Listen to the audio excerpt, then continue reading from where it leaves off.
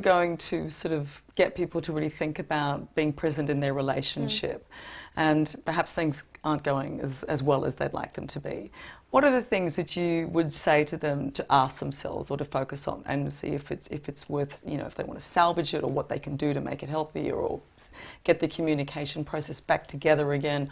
Well, this is generally where relationships break down. What are sort of 3 things that you would say, and you need to do this? Well, the first thing I would do is take stock of where you're at. So know where you are and ask yourself, okay, where am I right now? And I would actually invite people to write down everything they don't like in the relationship, because it's easier. We've got that on the tongue. Right. So you know what? Yes, it is about positivity, but not false positivity, not denial. Okay? So just jot down 10 things that you don't like about your relationship. And about that person or your relationship? It can be both. Okay. You know what? You're probably going to make it easier. It's going to be about them. Right. Okay. We're human. So write that list out. When you've got that list, then I want you to take it. So I call that the contrast list. Take your contrast, or before I was calling it conflict, take it and flip it. What's the opposite? To those 10 things. To those 10 things. So I was going to say he snores as one. So I hate that he snores every night. I'm using all the male examples, but anyway, so he snores at night. And you write that down. Well, what's the opposite? He sleeps peacefully, perhaps? So you write that. And then you have this desire list, like what you want, starts to formulate. And then you look at it, and you commit for 6 months. You commit to that list. And you commit, they don't have to change, that you're going to see them like that. Right. So it's not always going to be about them, but let's just take those. Those are the hard ones. So let's say, I commit to seeing him as a peaceful sleeper even when he is snoring like a train. Okay? Because what did I say before? It's not easy to stay balanced. And anybody that wants it to be simple isn't really wanting to play the game. So this game, if you really want to play and you want conscious love, get ready. Because taking that on for 6 months, if you end up leaving that relationship, you will leave the relationship with love. So no matter what, love is present. So why? Because there's a greater understanding, because you've actually taken the time to really look at them and look at the flip side, and then you really can sort of see it for what it is. I think what you do in that moment of, you take your power back. You take responsibility for how you've been showing up, how you've been looking at it. And then if you decide that you want to leave, you leave in a loving way that when you go to your next relationship, you're not bringing that same energy, that same stuff. Because how many people do we know that that next partner looks an awful lot like the last one? And I don't mean physical, right? We all have friends like this, and we think, oh my word, they've married the same guy. Yeah. Right? Because they've brought themselves. You're the hero you've been looking for, and you bring yourself to each one. And I say that to a lot of people because the great way we want to get out of it is to escape. Oh, if I just get out, then it'll be fine. But I say that's just the beginning. So I even encourage, while you're in there, take the breeding ground, make your list, do the hard yards. As Work an on athlete, yourself. Look at that. We had to do that every day. We had to practice that. We had to cheer when we made a mistake. Okay? So when you're, at World Championships and you have to cheer when you make a mistake, that doesn't happen on day one. That happened 2 years ago when we started practicing it. So that when we get there, and it matters. Because games and life isn't won when things are going well. It's the breeding ground is when there's conflict, when stuff's going on. That's where you really win. And that's, I think it's just a whole shift of what we see as happiness. From lust, everyone gets that. It's it's fantastic. You think it's going to last forever. And then, of course, you sort of settle down into, what we really are in this relationship. Tell me about the control thing. The power and control is where I think a lot of the relationship, it stays there, but there is the potential to pop out into conscious love. But even the word conscious starts to invite awareness, an awareness of self, in relation to the other person. So the word relationship is in relation. So you are in relation to someone else. So being able to see myself in this mirror that is you. And oftentimes that's so challenging that rather than look at it, we fight against it. So there's the battle. I don't want to see, because you are actually reflecting some of the things inside of me that I might not like. You don't like. I want to hide. This might be the dark side of me, and you keep showing it to me. So basically, there might be some sort of trigger point that makes you react in a certain pattern, that you might react a certain way and go, I hate myself because you make me feel this way. Yeah, because when I look in that mirror, I see it, and I don't like it. And I think that that's why relationships are so challenging, because in some ways it's more comfortable or safer to stay alone, but it isn't. That's the illusion. And I think the great illusion is that I need to avoid this moment of power and control, but you can't avoid it, because the only way to conscious love is to go through that. And to actually shine some light on the dark pieces of ourselves. And I think relationships is the breeding ground for that. And it's our humanness as well. It's what makes us human, is that we are in relation to other people. If not, it'd be like those scary movies where you wake up one day and everyone's been annihilated on the planet. And you're the only one. Where do you think the greatest deficiency is in relationships? Well, I think we have a great strength with lust, the lust phase. But when we get into, I think we drop into this power and control, this battle in a relationship for power and control. And I see that as a place that a lot of people get stuck, not just in intimate relationships, but even in family relationships, with your parents or siblings. And so I see that one of the big conflict zones that come up for people in relationships. And I think what happens is we stay in that friction and we don't really understand how we can pop out the other side, because I believe we don't practice it. I think we expect a relationship to perform all the time, but we don't put anything into it. There's no fuel, there's no practice, there's no training. So one of the key areas is, how do you actually practice being understood? And understanding that people may not have the same approach or the same communication style. For example, the love language.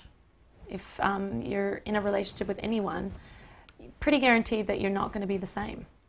Over a period of time, or over years. Oh, yeah. And yes, of course, because like you said, over time you'll redefine yourself or you won't. And I think that that's what the practice or the training helps, is how can I redefine myself, and then how can I redefine with another person? Get to a relationship, they've been in something for sort of 10 plus years or whatever, a long term, that they are best friends, and that's great, and they'll sort of live with that the rest of their lives. And I know that there's no intimacy there.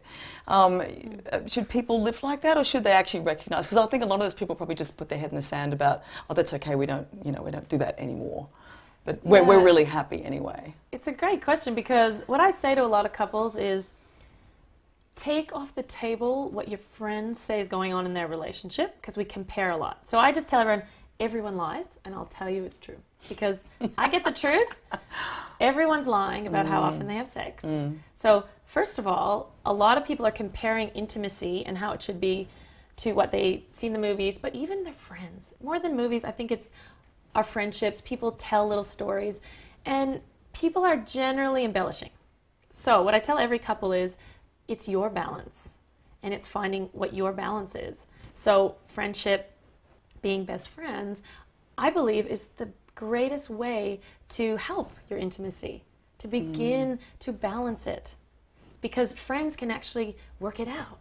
They can actually create a plan. They want to. They have the communication to actually stay in the game long enough to pop out to conscious love. To be honest, most people don't stay in the game long enough.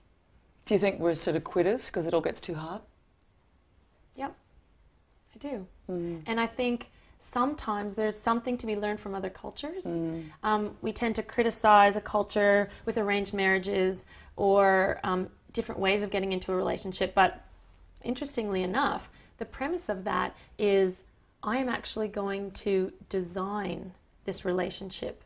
Rather than start with the lust and attraction, they start with something else. And they actually grow into love and grow into this balance that I'm talking about. So I'm not saying that we're to run over into Eastern philosophy. No. But balancing that too. Yeah. Because we are who we are. So I think that it's being able to take what we've got and live our truest life. Live. I believe that we are all becoming more, but most of the time we're not keeping up. And a relationship that is struggling has become more than that couple is keeping up with. Yeah, interesting. And in that moment, that's what feels bad. Because whether you know it or not, the union, it has become conscious. But the two people are the only ones that aren't keeping up with it. With everything else. And that's painful. Yeah. And from my philosophy, I believe that that's the pain. For us to have a bit more balance in our life and more acceptance of people, what are the things we should be really mindful of in terms of trying to avoid conflict with others? Like you said, our social network, which is every touch point. Anytime we are, and we're just talking physical touch, so actually in touch with another person, there's potential for conflict. So there's a conflict zone there. I think that's actually exciting. Most people really don't like that, but generally not. Generally not. Back away. The exciting part is that the actual conflict or thing that we don't like helps us to shape what we do like and what we do want. So that's why I see the benefit of it, because in the moment that you know what you don't want, the equal and opposite is there for you. And if you never have those moments, you never have the nirvana either. That moment because you don't recognize what it is. It's the great clarifier. It's the great windshield wiper, you know? It's like, whoa. So, I'm off track on your question. But every time we come in contact with somebody else, the more aware and present you can be. So that's pretty catchphrase at the moment. But I like to be tangible and concrete. So the way that I am present and with people is my breath. So I literally feel the breath on my upper lip when I'm talking to somebody. You would think that would distract me from you, but I'm just doing it now. I'm thinking, yeah, there it is. Yeah, because at first it is a bit like that. You literally are like, you're trying to look at your nose. But what I'm saying is, while we're talking, if I'm conscious of my breath, I'm taking all of you in.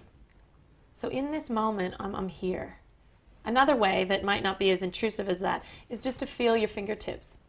And if you can bring awareness to your fingertips, you'd think that's the distraction from our conversation, but that allows you to be present. I'm here. I'm here. I'm 35 years old. I'm in Australia as a Canadian. September 12th, is it? Yeah. September 12th. I'm right here. I'm right now. And in this moment, there is never a problem.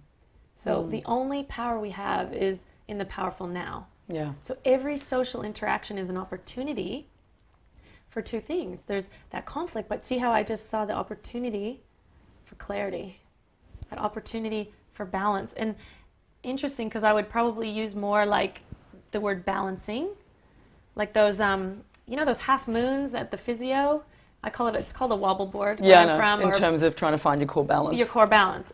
Sometimes it's called a balance board. Yeah. Constantly balancing, you know, that thing that off-centers us actually is the thing that tips us and has us go, oh, wait over here. Even when you feel like you've got it, it's work. So you don't really ever get it. You might get it for a moment. The odyssey itself, that journey, that moment of like, and it feels good, right? It's like, oh, I'm there. And then it's still work. I just wondered, for your own recipe for balance, I mean, you travel a lot, you're busy, you're in a relationship.